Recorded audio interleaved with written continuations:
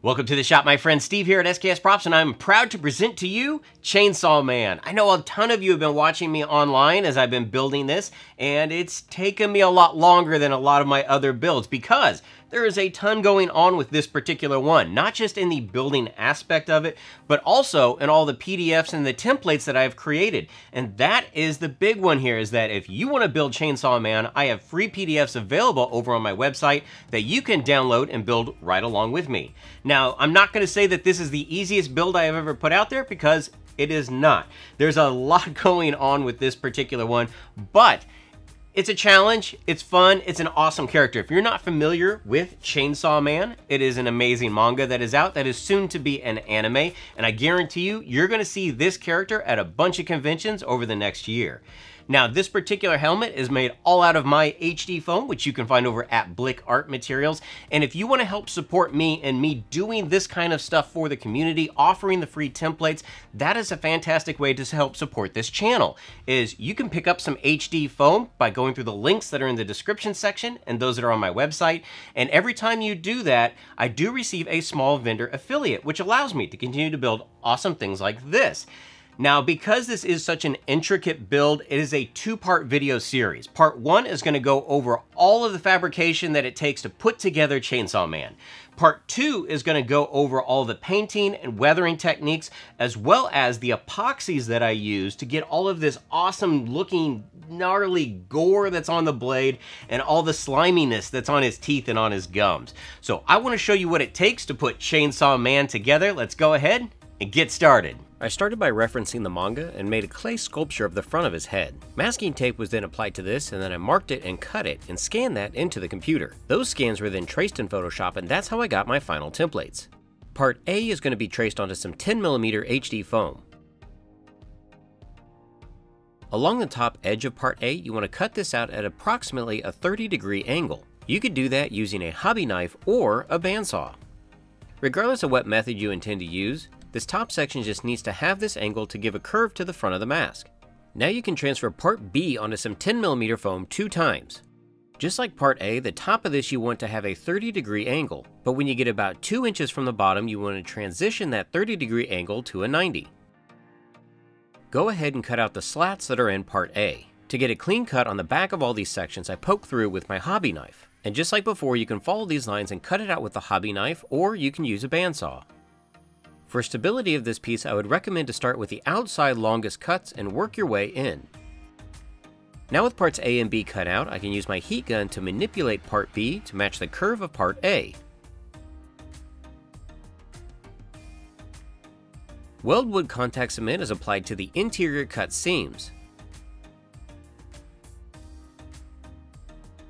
After the contact cement has been allowed to dry, parts A and B can firmly be pressed together. I would recommend to start in the bottom where we had our flat cut on Part B and work your way up the side.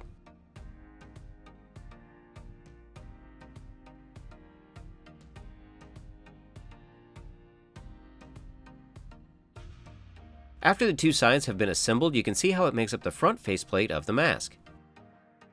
Go ahead and take Part C and transfer that onto some 10mm foam and cut it out. I mark on Part C where this piece is going to align, but I've already taken that section out on the templates that you download. Apply contact cement to all the pieces that will be affixed, and then align the outside corner and press this half on. To attach the smaller slats, I just use some Bob Smith super glue. I do this because it keeps the build nice and clean, and it's fine for this application. Once this side is done, go ahead and attach the other half, and you can see how just a couple of pieces of foam really start to define the overall shape and size.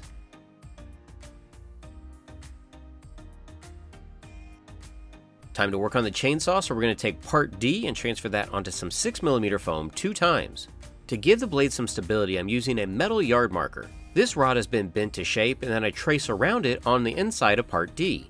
Using a small stone bit on my Dremel, I create a channel on both halves of the foam that will house the rod. Some more super glue is applied in the cavity, and then the rod can be pressed into place. Because I have a lot of surface area to cover here, I'm going to be using some 3M Foam Fast. This is a spray-on contact cement and it works great for foam projects. It's a little difficult to get this spray all the way to the edge perfectly, so I'm going to put a small bead of super glue along the perimeter. After the contact cement has dried, the two halves can be laid on top of each other, and then I use a PVC pipe as a rolling pin. Having the metal rod in there really makes a difference and gives this piece a decent amount of stability. Now you're going to want to take a scrap piece of 6mm foam that's approximately 2 inches by 6 inches. This is going to be glued to the back of the blade and what's going to hold it to the inside of the front of the mask. After you have the scrap piece glued on, go ahead and position it about an inch up from the bottom of the mask. Here you can see I'm gluing part B onto the scrap foam pretty close to the sides of the blade. This process is done for both sides and you can see what the top of the mask is going to look like. Now we can fabricate the chin, so go ahead and take part E and F and transfer it onto some 6mm foam. The big thing to note is that the tops of part F and the sides of part E also need to be cut at 30-degree angles. When glued together with some contact cement, these angles give us the shape that we need.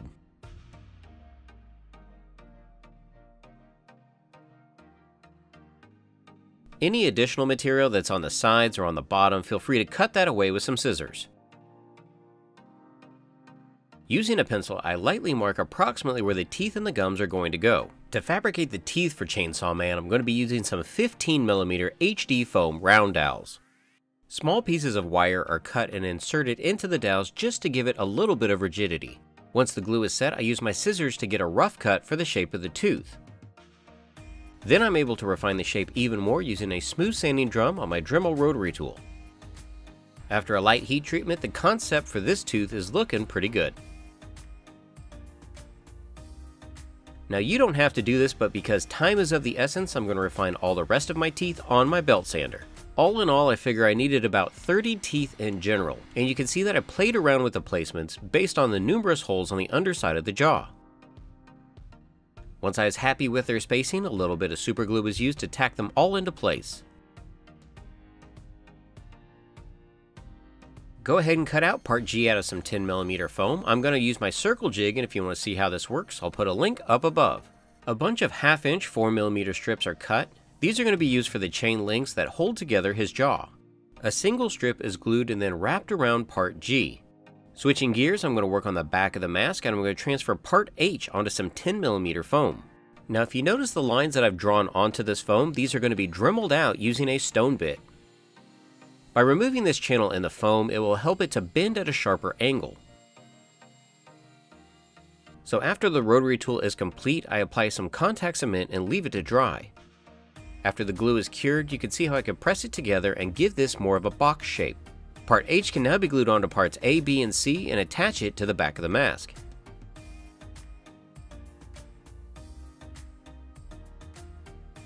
Make note of where I'm applying the glue and notice that there's a small gap still left at the top. This small section will make it look like one of the chain spikes is coming out of his head. Now part I is a little bit deeper and I didn't have that piece made up when I was creating my mask. But the PDF that you download has already been corrected, so just transfer part I onto some 10mm foam and cut it out. Just like part H, I'm going to Dremel in a few V-cuts and this will help it bend, then part I can be glued to the back of part H. You can see how this tiered effect really starts to give this mask some volume. I cut some more 15mm round dowels into 1/2-inch discs. These are going to act as posts for the back of part G. Because of the height difference, the posts are going to be glued onto part I, and then the 1/2-inch 4mm strips can be glued to the sides of the jaw. Part J is going to be a 2-inch strip of 6mm foam that will wrap around the back of your head. And honestly, if you're just going the mask route, this is a viable option, but we're doing the whole helmet, so let's continue. Take part K and transfer it onto some 6mm foam. Part K is going to be glued under part I, but then its arms are going to wrap around to the front of part H and the front of part I. These are lightly marked with a pencil for placement and then glued down with some super glue. And once the anime comes out later on, you may change all these anyway. Part L is also traced onto some 6mm foam. Now the thing to note here is the top section of part L will overlap onto part K, but then the two lower parts of part K will be glued on top of part L. This is going to give it an integrated look, but really help strengthen the back of the helmet. Now the insides of part K and part L can be glued onto the 2-inch strip that we added earlier. Part M can now be transferred onto some 6mm foam, and just like Part J, this is going to be dependent on the size of your head, so it's possible that this piece may need to be adjusted. But here you can see the tops of Part M are glued to the undersides of Part I, and then the back of it can be glued onto Part L. And now the lower two arms of Part L can be pulled up and glued onto Part M.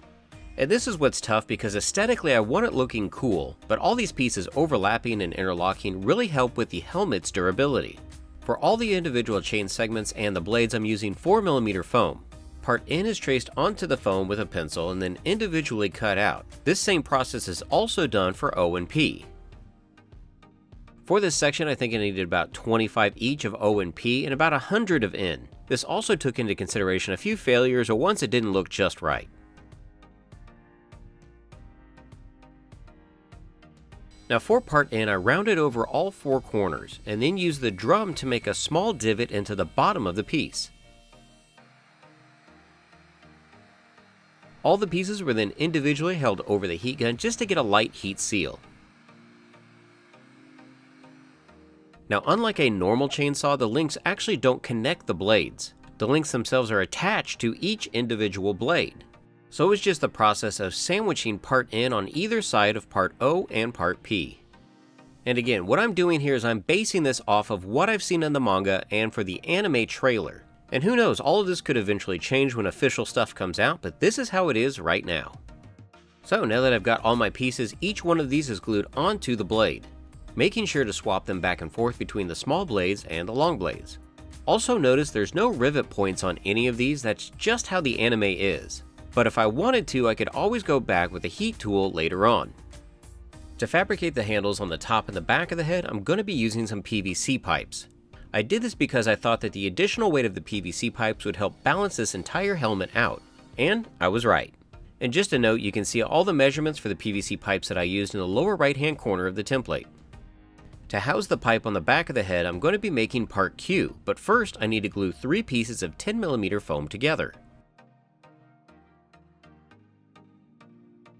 I press the PVC pipe into the foam so I know exactly where it's going to go. Then I can use a smooth sanding drum on my rotary tool to round over the edges and the front.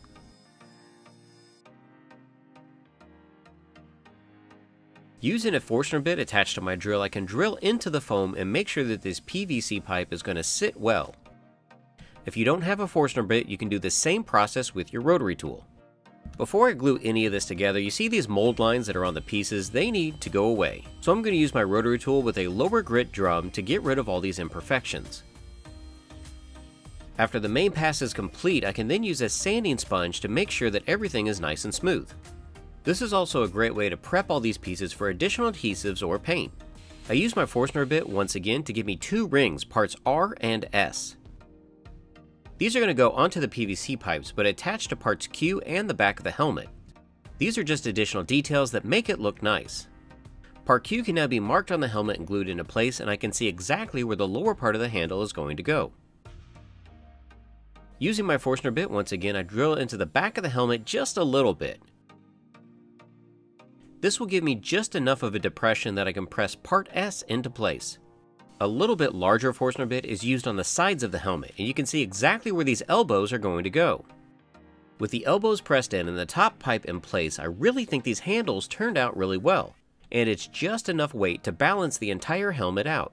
It's at this time I noticed that the lower jaw needed some reinforcement, so go ahead and take Part T and trace it onto some 10mm foam. The sides are once again cut at an angle and it can be glued and put into place. After I attached this piece, I decided I wasn't really happy with the placement of the jaw, and that's the great thing about foam, I was able to rip it off and reposition it. For the gum areas, I'm just trying to remove some of this material because I'm going to go in with some foam clay and build it up organically.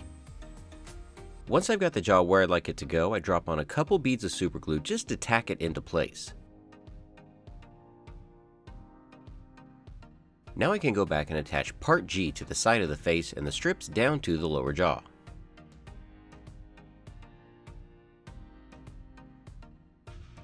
With the new placement correct, I can now attach Part U onto Part M and attach that also to the lower jaw. I go ahead and attach a couple more strips back behind just to fill in these gaps, and again, aesthetically this looks really cool, but it's structurally helping the whole jaw stand out. To give these gears some additional details, I cut some more discs out of the 15mm round dowel. Then I take my Forstner bit and drill out the gear and then glue the discs in its place. Now I'm going to add some additional chain links to these jaw strips. This time though, because there's so many in a small area I want to save on space, I'm going to cut part in out of some 2mm foam.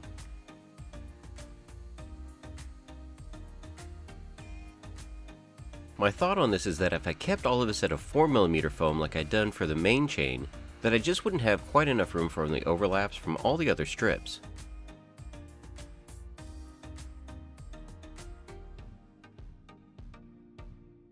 To break up these shapes, I also cut part V out of some foam. It's a subtle difference, but it's enough that it gives some different interesting details. To simulate the rivets on the sides of the gears, I'm just going to glue on some black furniture tacks. Gluing together two pieces of 10mm foam, I'm going to start working on part W. This is going to be an exhaust port on the side of his head.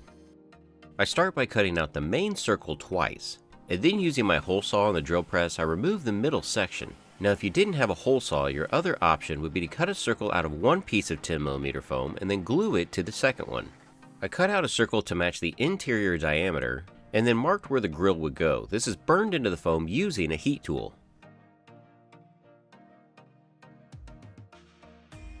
Once those are complete, they can be glued inside the cavity that I created.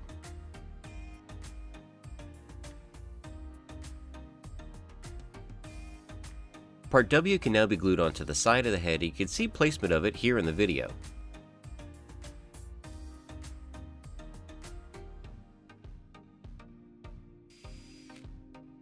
To detail this exhaust section out a little bit more, I cut an additional circle and then glue that into the center. Then I cut a small disc out of the 15mm dowel and glue that right in the middle. All these intricate details really aren't a necessity, it just helps add a believability to the overall piece. Taking part X and cutting it out of some 10mm foam, this strip can now be glued to the front of the exhaust. The bulk of the back of the helmet is really coming together, but you can see I still have some gaps here and there. So taking a 20mm half-round dowel, I glue it to the backside to cover up this horizontal gap. Just like this section at the top, glue is added to a small piece of 4mm foam, and then it can be adhered to the interior. It's time now to add a bunch of little intricate details to the side of the helmet, and for some of these I don't have templates, and that's just because they're individual pieces of dowels, half-round dowels, and small scrap foam. I'm going to show these to the camera and their placement so you can copy it as best you can. But since the back of this helmet still isn't shown clearly in any of the content, you can make up whatever details you want back here and no one's going to question you. Moving on to part Y, this template is going to be cut out of some 6mm foam 4 times. For an additional shape, some half-round dowels are going to be cut and then glued towards the front of this piece. To remove the half circle near the front, I just dremel that out using a small stone bit. Now for placement of part Y, notice I set the helmet down on the table and then glued that flat to the bottom. This will make sure that my helmet sits flat and has some support to the bottom while on display.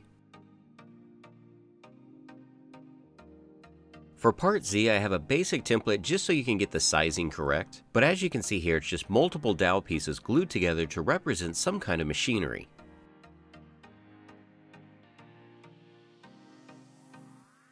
Here in the video you can see where I attached it to the back of the helmet.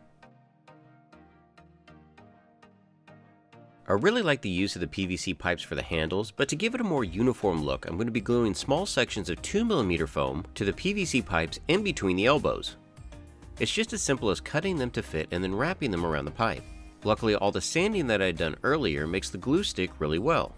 Now if your 2mm foam doesn't line up perfectly, it's not a big deal. I ended up filling any of the gaps that I had later on with some quick seal. This process was also done to the handle on the back of the helmet. I can now press on the top handle, but I don't glue it. I leave it movable in case I need to transport this piece later on. Using a wood burner and some scrap foam, I add a few more details here and there. This isn't really planned as much as I'm looking at the piece and deciding where something should go. Now I know that's a bunch of intricate little details to add to the back of this helmet, but visually, man, does it look cool.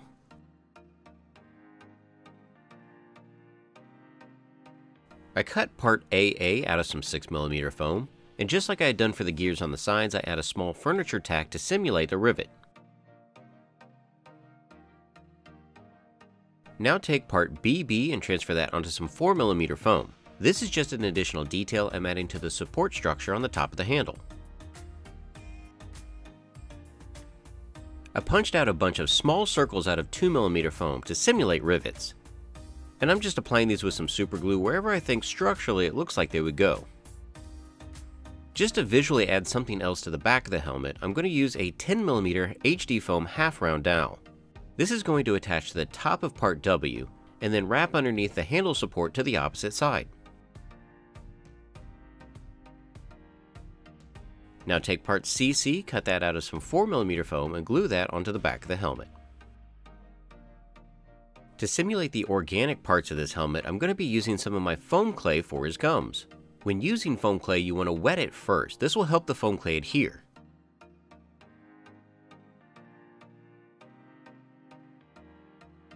Then I use my fingers or various silicone-tipped sculpting tools to push the foam clay where I need it to go. Now foam clay has a tendency to bounce back, so you want to press harder than what you would think. This will make sure your detail lines show up after it dries. You could also refine these shapes even more after the foam clay dries by using your rotary tool or sanding sponges.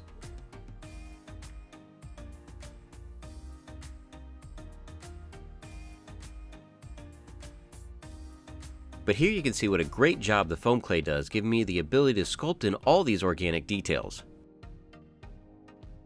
Foam clay is also applied to the crevice on either side of the saw blade. Once the material has been packed in there pretty well, I use a silicone-tipped sculpting tool to pull some of it out. I'm going for the visual that I want this blade to look as though it's grown organically out of the front of his skull.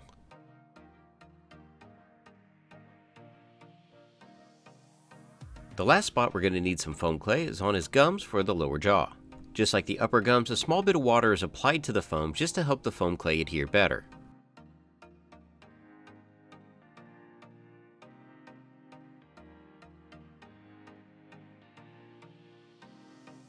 And then it's just a matter of using my fingers, brushes, or sculpting tools to get the desired look.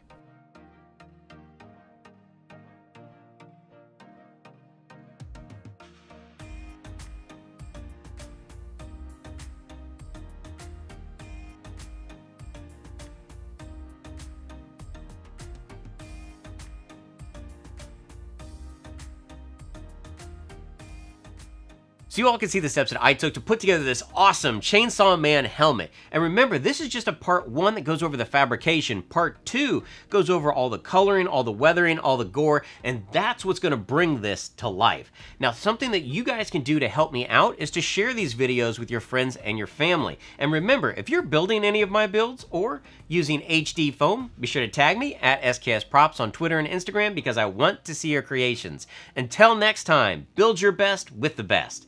HD foam.